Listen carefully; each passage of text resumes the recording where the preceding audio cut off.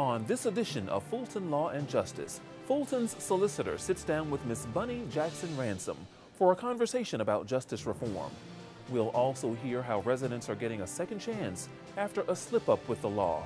And later, we'll take a look at notary fraud and how the People's Clerk is trying to address this issue. I'm Douglas Bell, and Fulton Law and Justice starts right after the break. Stay with us.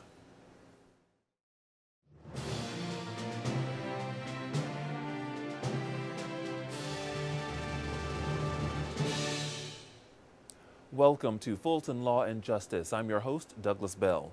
A number of Fulton County residents get their criminal records cleared after taking advantage of a program partnership with the Fulton County Solicitor General. Here's more on that and more on the solicitor's conversation with a longtime social justice advocate in this edition of Restorative Justice.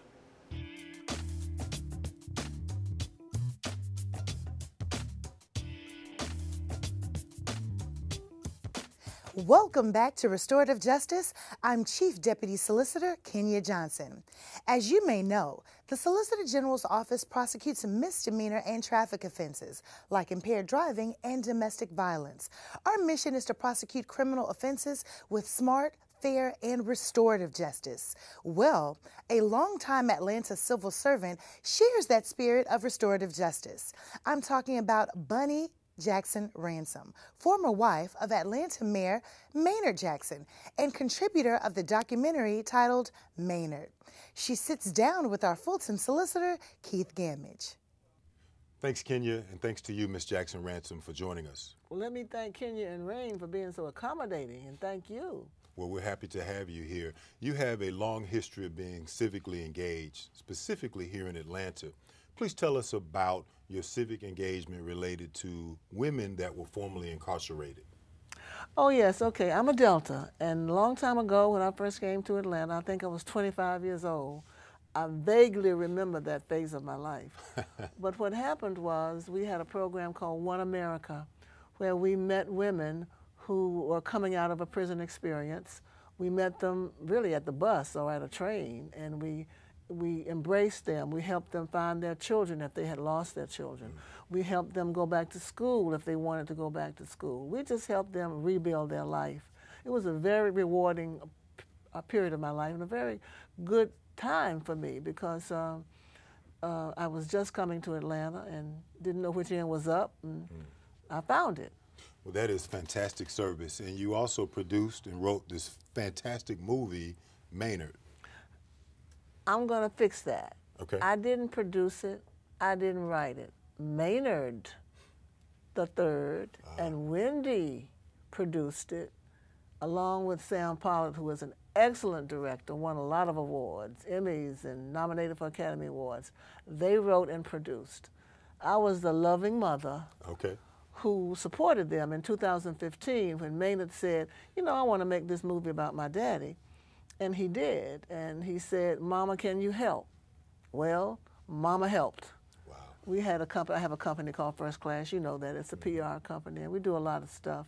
So one of the things we did was we staffed the movie. You know, you got to have somebody to lick the stamps and stuff the envelopes and write the letters and raise the money and do it all over again when it doesn't work. So that was the part that I added to the movie. It's a great movie. Please tell us about it. Well, it's about the life and legacy of Maynard.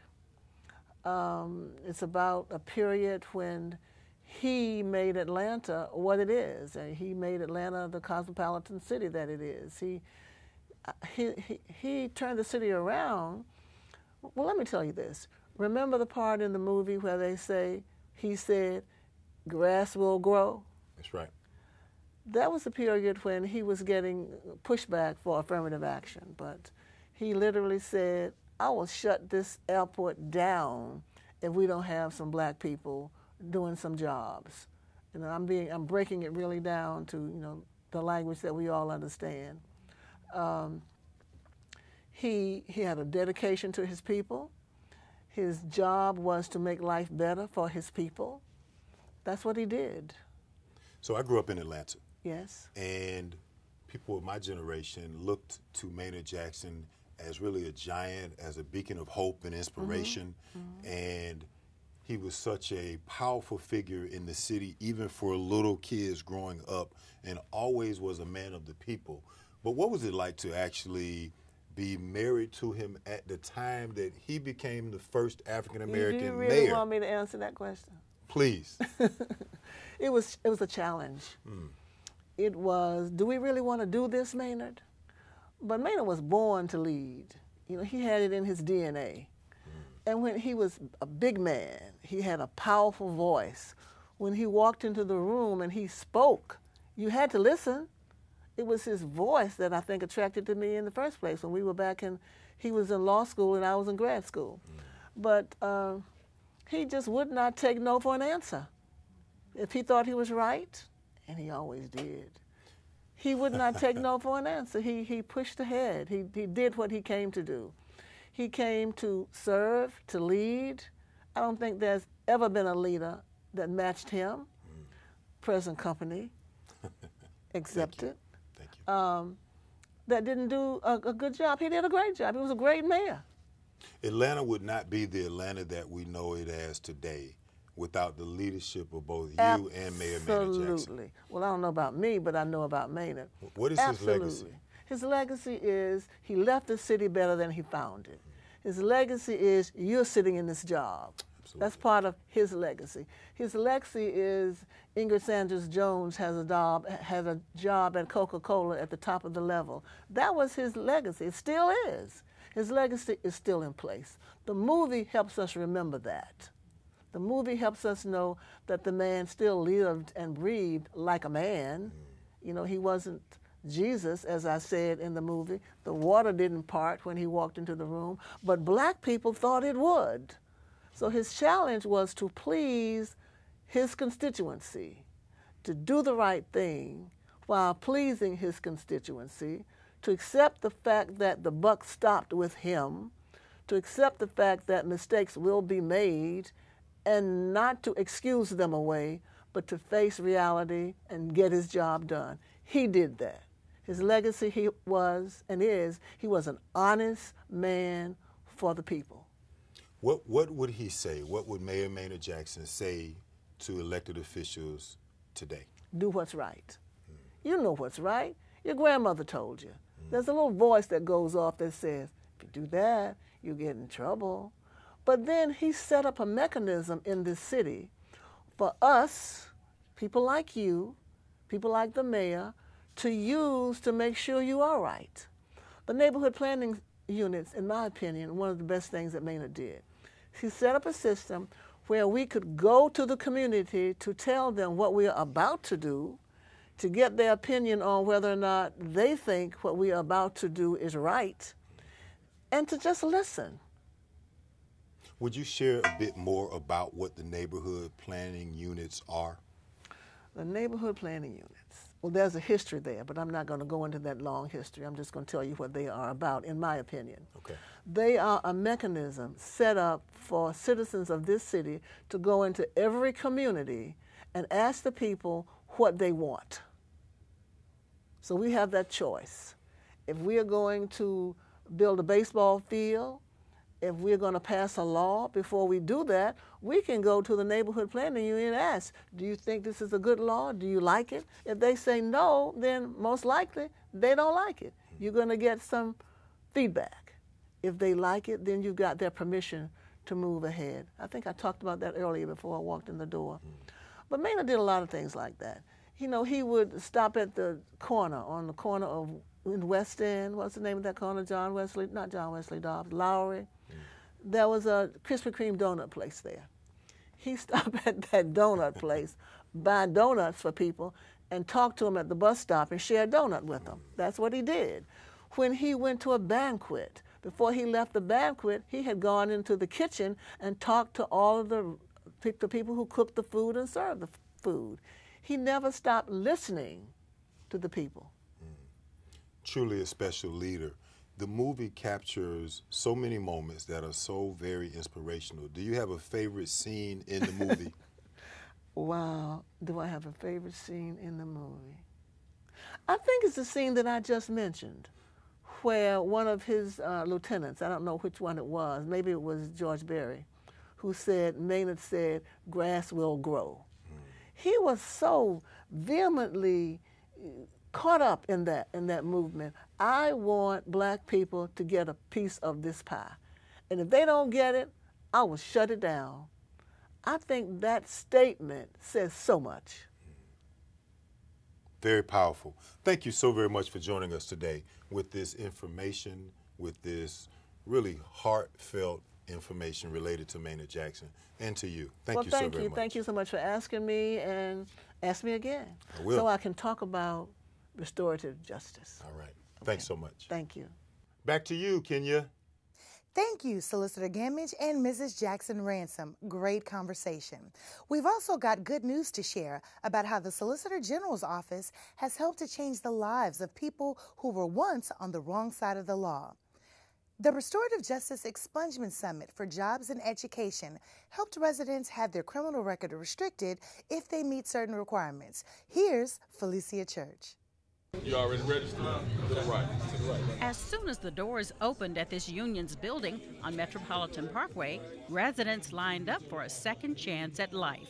People like Adam Bauer-Keller, who finally walked free and clear of all charges on this day.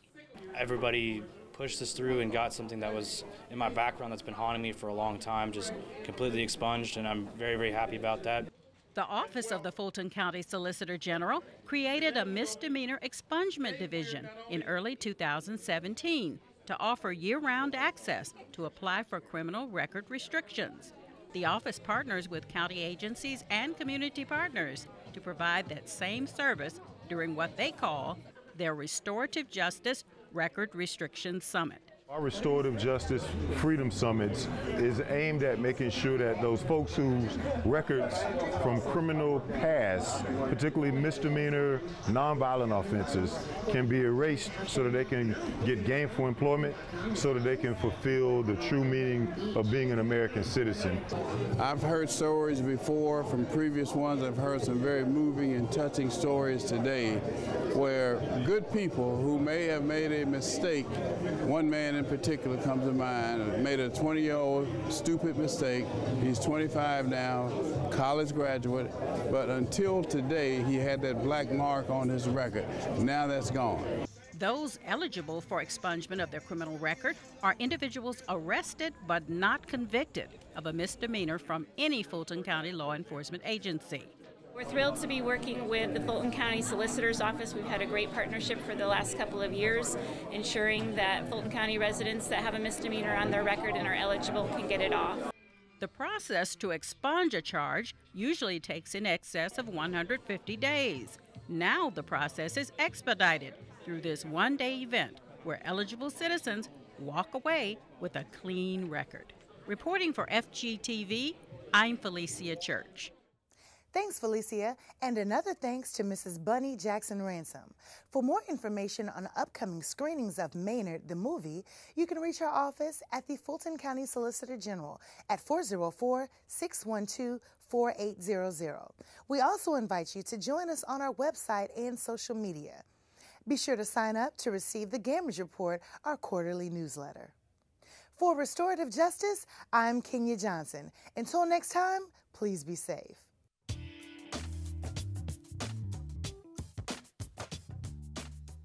Thanks so much. When we come back, a warning for those who have a need for a notary. The People's Clerk is next.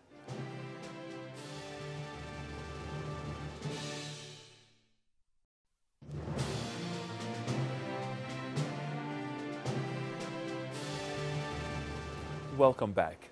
As you may know, a notary public is a public servant appointed by the government to witness the signing of important documents.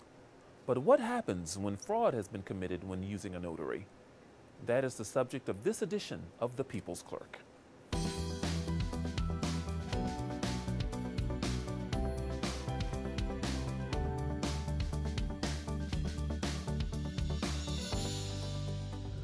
Hi everyone, I'm Nicholas Cotton from the Office of the Fulton County Clerk of the Superior and Magistrate Courts.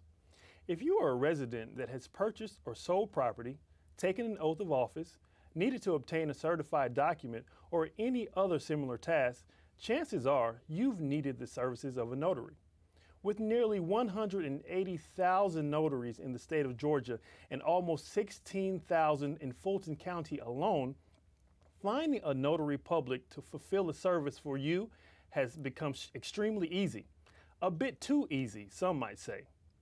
And with the ease of access to notaries, coupled with the seemingly lax guidelines needed to become a notary, notary fraud has become a growing concern for those in need and for those providing the services of notaries. Our guest today will talk about this. Joining us from the Clerk's Authority is Mike Smith. Welcome to the show, Mike. Thank you, Nick. Thanks for having me. Well, before we dive into this hot and much needed topic of concern, tell our viewers a little bit about yourself, about the Clerk's Authority, and the Clerk's Authority's role in governing our process when it comes to notaries. Sure. I've been with the Clerk's Authority for about 20 years in various roles. The Clerk's Authority was originated back in the 1990s to assist clerks of Superior Court with various statewide projects, one of which is the record keeping and maintenance and education of notaries. Mm-hmm. Before we go any further, can you talk about the process of becoming a notary really quick? And you'll see why I asked that in a second. Right. So the process is very simple. As you know, there are a minimum number of requirements of an individual who wishes to become a notary, be 18 years old, and a few other things, be a resident of the county in which you're commissioned. And then you are commissioned as a notary in the county in which you reside. So I'm a Fulton County notary. I've been to your office to be commissioned by your staff. And so each individual that is a resident of all, or of a particular county of all 159 counties in Georgia, that's where that person's commissioned. Okay, so you said it yourself, and I'm going to kind of echo that, a quite simple process to become a notary. Notary fraud is at an all-time high, especially it seems like for me in our office. Do you feel that the ease of the application process is one reason why there has been an uptick, or some other reason that you might? That could be one thing. Certainly when you talk about application process, which then would be part of that, are the requirements placed upon the applicant to know what to do. Also believe that the economy has something to do with it. The economy right now is booming, therefore there are more businesses, there's more transactions going on, which means that people that work in these businesses are being asked to become notaries.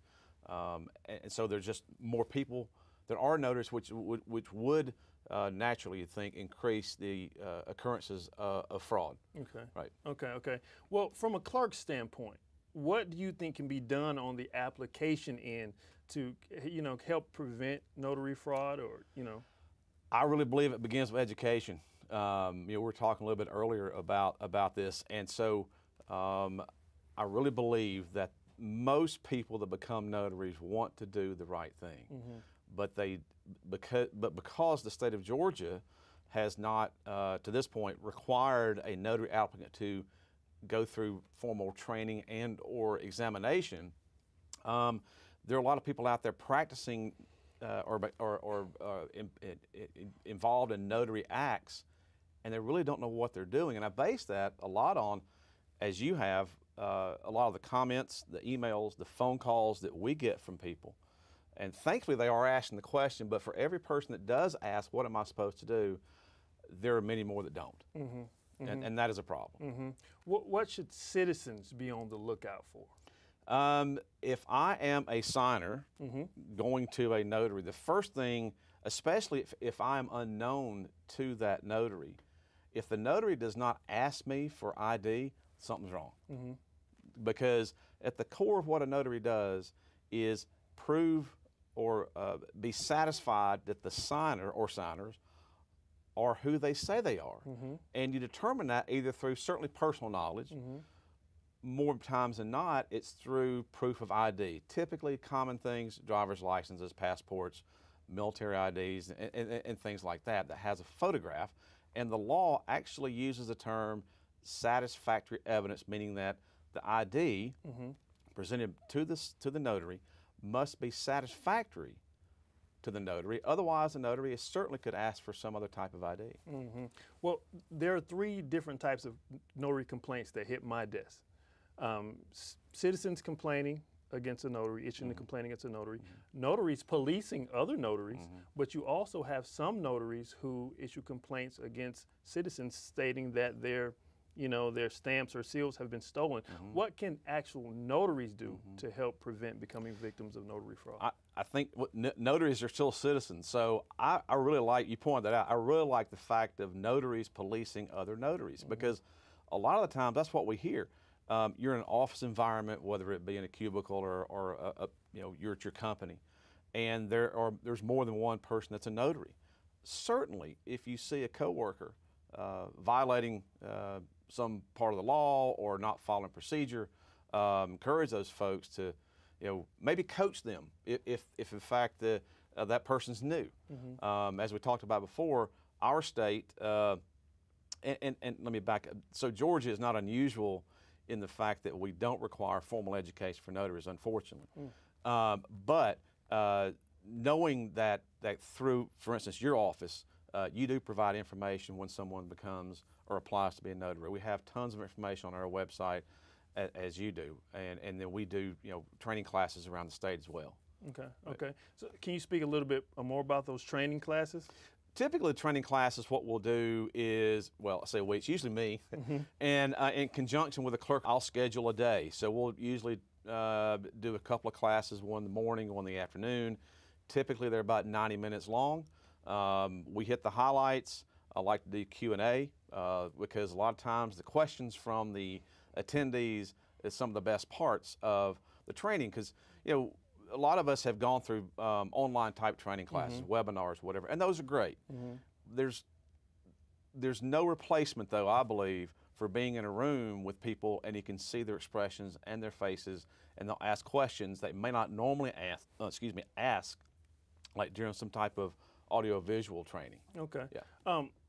Best practices for a notary, really quick. Best practices.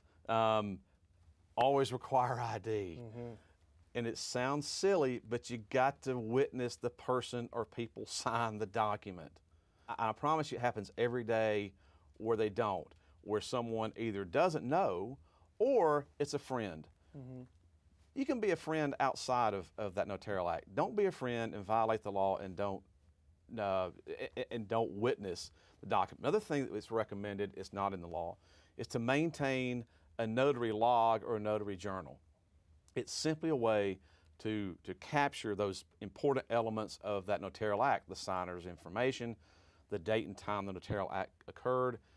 And maybe the most important element of that is the signer is also going to sign the notary's notary journal, in addition to obviously signing the document. Okay, Right. okay. So there are no fees associated with training for? No, we charge no fees. We provide it as a service.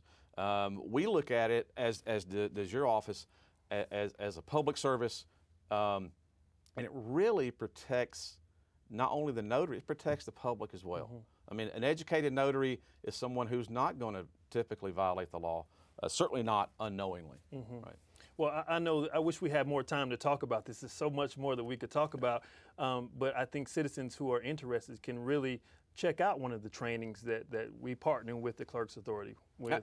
Absolutely. When we schedule these around the state, we do publicize those, and certainly even we don't even require that, for instance, if we do a class here in Fulton County, that person be a Fulton County resident. We know, because of the size of Fulton County, a lot of folks that might live in neighboring counties work here. Maybe they can make it to one of the classes during the day. Okay. Any final thoughts before we wrap up? The main thing is for notaries is to be educated, and for people, the average person that's not a notary, rarely do they need notarial services. So they're not aware of what a notary may or may not be able to do. So hopefully through this, we educate the public a little better, and the primary function of a notary is to prevent fraud. And if a notary does those simple things, requiring ID, being satisfied that the signer is who they say they are, then fraud will be prevented. Thank you for joining us, as always. Thank you, Nick. All right. We'd like to thank Mr. Mike Smith and the Georgia Clerks Authority for its continued partnership in assisting our office in carrying out its mandates for processing an equal care concern regarding Georgia notaries and the people they serve. Each year, the Clerk's Office commissions several hundred Fulton County residents to become Georgia notaries. And with the need of notary services growing each year, those numbers are expected to greatly increase. In addition to updating policies regarding the notary application and the vetting process, our office encourages citizens who currently serve as notaries and those interested in becoming notaries to partake in various training opportunities offered by our office and the Clerks Authority. These online and on-site trainings provide in-depth information on procedures and laws that continue to be extremely valuable to even the most seasoned notaries. And it's been proven that a good notary is a knowledgeable one. If you are interested in learning about becoming a notary, or if you feel that you or a loved one has become a victim of notary fraud, we're located at 136 Pryor Street, Southwest, Atlanta, Georgia 30303, or visit one of our annex locations for your convenience. You can also visit us on our website, fultonclerk.org. We take pride in assisting every Fulton County resident in every way that we can because we believe in doing the right thing the right way each time for every customer. On behalf of the Honorable Kathleen Tina Robinson, your Fulton County Clerk of Superior and Magistrate Courts, I'm Nicholas Kotzen. Thanks for joining us.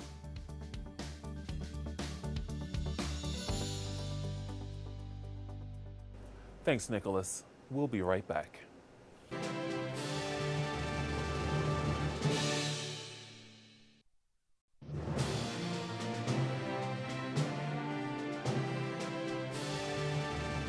Fulton County has committed itself to serving its residents in 6 priority areas.